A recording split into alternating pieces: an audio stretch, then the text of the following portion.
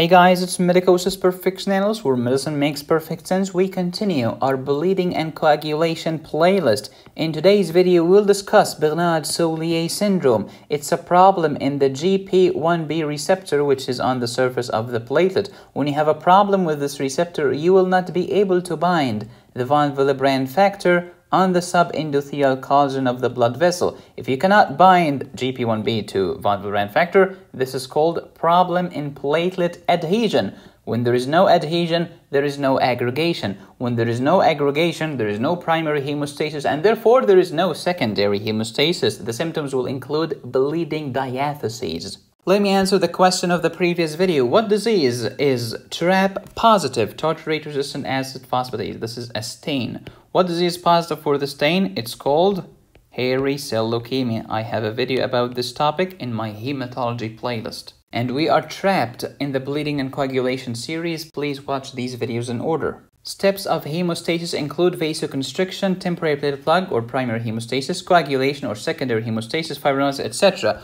Where is the problem in Bernard-Soulier? It's a problem in the temporary platelet plug. It's a problem in the primary hemostasis. It's a problem in the platelet. Is it a problem with the platelet number or platelet function? Usually both, but most importantly, platelet function. Why platelet function? Because you have a problem with the GP1B receptor. You cannot adhere to the von Willebrand factor in the subendothelial collagen in the vessel wall. When you cannot adhere, you cannot aggregate. When you cannot aggregate, you cannot form a platelet plug. When you cannot form a platelet plug, you cannot form coagulation cascade. And of course, you won't be able to form a strong fibrin thrombus. Bleeding and coagulation, we have vasoconstriction, primary hemostasis, secondary hemostasis, fibrin. Where is the problem in Bernard-Soulier? In the primary hemostasis. It's a disease in primary hemostasis. What's going to happen to the platelet count? It could be normal or it could be low. What's going to happen to the bleeding time? It's going to be prolonged. What's going to happen to the Ristocetin-induced platelet aggregation? It's going to be down, because the function of Ristocetin is to force the GP1B and the von Willebrand factor to fuse together.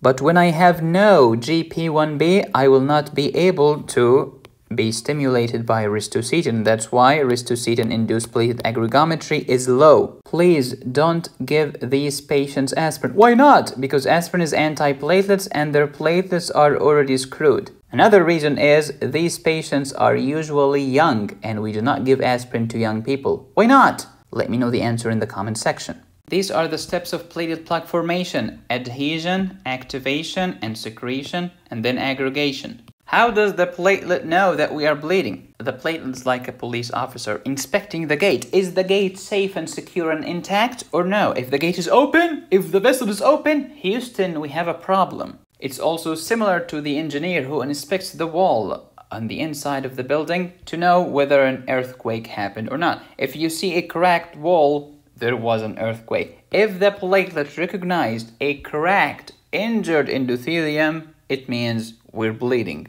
Primary hemostasis, baby. What are the steps? Platelets are cruising through the bloodstream. And then they found a problem, an injured endothelium. They will swell and they will grow some pseudopods, false legs. After they form their fake freaking legs, they will adhere to the subendothelial collagen, to the von Willebrand factor to be specific. How do they adhere? Using their GP1B receptor. The actual sophisticated name of this receptor is GP1B95. Why? Because factor 9 and factor 5, these are coagulation factors, are part of this receptor complex. So where is the problem in Bernard-Soulier? You either have a deficiency of the GP1B or a defect in the GP1B. It's either a decreased number of these receptors or a decreased function of these receptors. That's why these patients will suffer from an adhesion defect. And as a response, when the bone marrow is realizing, oh, these platelets suck and they cannot adhere, let me produce more megakaryocytes so that we can produce more platelets so that maybe we can ameliorate the problem. You know the difference between temporary platelet plug and coagulation cascade, right? You know that the hemostasis disorders are either primary hemostasis defects or secondary hemostasis defects. These are called bleeding diatheses. When it comes to the primary hemostasis disorders, we either have a platelet problem or a vessel problem. Regarding the platelet problem, low number, thrombocytopenia, or low function, thrombasthenia. What is Bernard-Soulier? Bernard-Soulier is both, but more importantly, it's a thrombophoretic asthenia.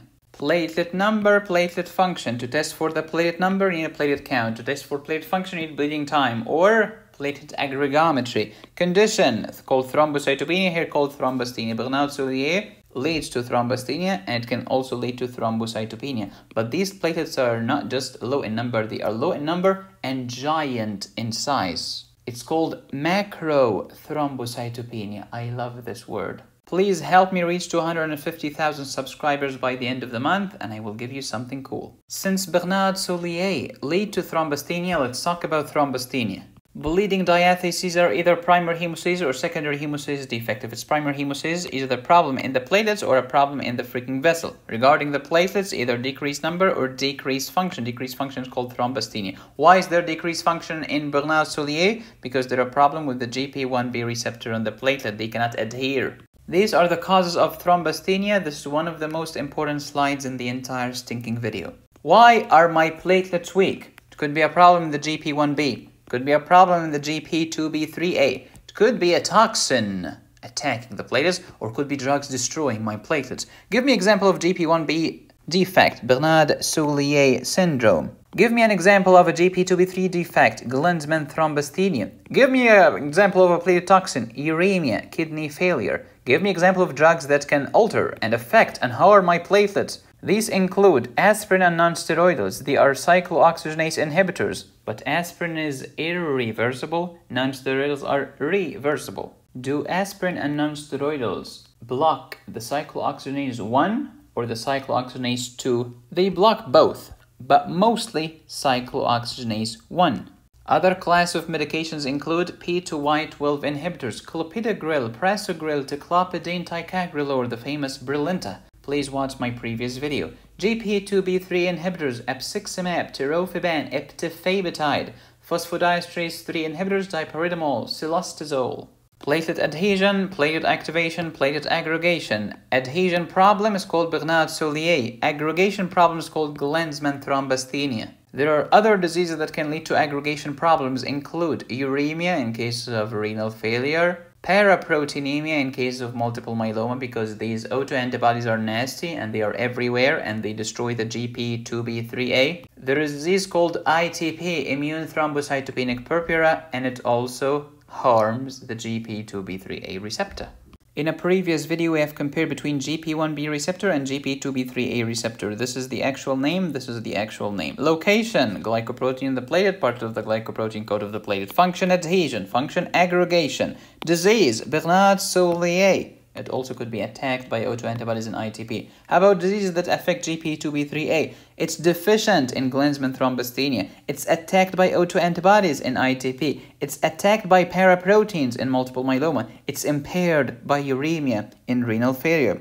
Influence of ADP. It's not influenced by ADP, but GP2B3A is influenced by ADP. And that's why if I have Glanzmann thrombocytopenia and they did the platelet aggregometry to me and they added the agonist ADP, I'm not going to aggregate. Are there any drugs that inhibit GP1B? I don't know any. How about GP2B3? Yeah, the GP2B3 inhibitors, apixaban, tirofiban, eptifibatide, roxafiban, and orbofiban. Who named these things? Bleeding diatheses. Your problem is either primary or secondary hemostasis. Primary, it's either the platelets or the vascular disorders. Platelets, platelet number or platelet function. Decreased platelet number is thrombocytopenia. Decreased platelet function is thrombocytopenia. We've talked about thrombocytopenia before. It's either pseudo, if you use the purple top tube, or true.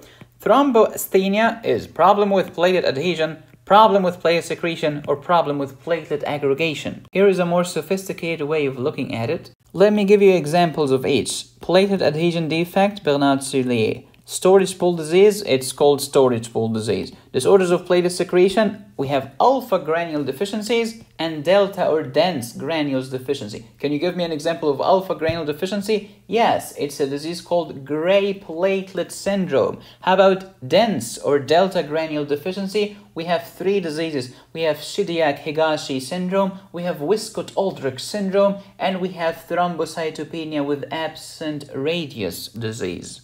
How about defects of platelet aggregation? We have Glanzmann thrombocytopenia uremia, paraproteinemia, and immune thrombocytopenia or ITP. Whether the problem is in the platelets or in the vessel, primary hemostasis defect clinically presents as mucocutaneous or superficial bleeding. Mucocutaneous, skin and mucus, skin, petechia, purpura, and ecchymosis. Mucosal bleeding. Epistaxis is the most common, easy bruising, bleeding from scratches, gingival bleeding, menorrhagia, etc., etc. But there is no deep anatomical bleeding, there is no lateral bleeding, there is no hemarthrosis, no deep muscle bleeding, no cranial bleeding in the vast majority of cases. These happen in secondary hemostasis defects, not primary. Where's the problem in Bernard-Soulier? It's in the GP1B receptor. Could be problem in the number or in the function. Bernard-Soulier Syndrome, etiology, congenital, it's inherited, it's hereditary, specifically autosomal recessive. Epidemiology, infant or child. Pathophysiology, deficient or defective, GP1B 9-5, which will lead to decreased platelet adhesion. Clinically, mucocutaneous bleeding, skin, mucous membrane. Diagnosis, platelet count is low, usually, or it could be normal. Bleeding time is always high. Platelet aggregometry. If you add ADP, epinephrine, collagen, or arachidonic acid, you will get normal aggregation. But if you add ristocetin, you will have no aggregation. Peripheral smear will show you giant, large platelets. And of course, there is increased number of megakaryocytes. A large, giant platelets called macrothrombocytopenia. Why macro? Because it's large. Why thrombocytopenia? Because there is decreased platelet number. And that's why the mnemonic for Bernard-Soulier is the platelets are big suckers. They are big because they are giant. They are suckers because they suck. That's why your bleeding time is high. Of course, we're not making fun of patients. I'm just trying to make medicine easy for you. Treatment, platelet transfusion. Of course, if you have bad platelets, give the patient platelets. Desmopressin, it expresses von Willebrand factor. So maybe, just maybe, we can interact with as many GP1B receptors as possible. Tranexamic acid, recombinant factor 7. I have a premium antibiotics course on my website. It has 40 videos. For students who are super sophisticated to the point of being stupid, there is something called pseudo Bernard-Soulier. It's very rare. We have antibodies against this GP1B, not deficiency or defect, actual freaking antibodies. We have two types of BSS, heterozygous, near normal platelet function, homozygous, abnormal platelet function. You'll have symptoms, low platelet count,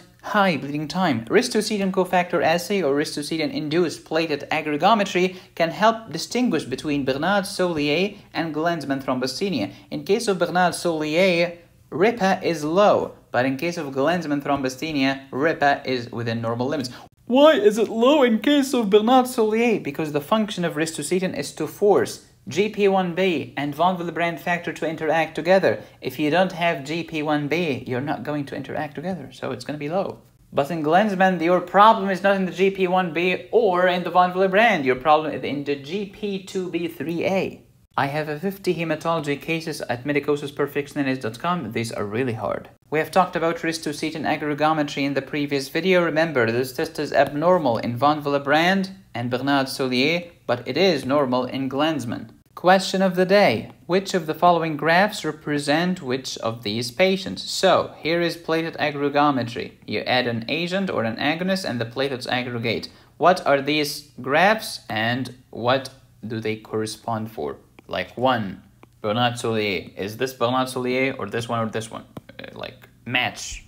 Let me know the answer in the comment section. You will find the correct answers in the next video. Thank you for watching. Please subscribe, hit the bell, and click on the join button. You can support me here or here. Please share. You can get my antibiotics course and my 50 hematology cases at medicosisperfectionalis.com. Thank you so much for watching. As always, be safe, stay happy, and study hard. This is Medicosis Perfectionalis, where medicine makes perfect sense.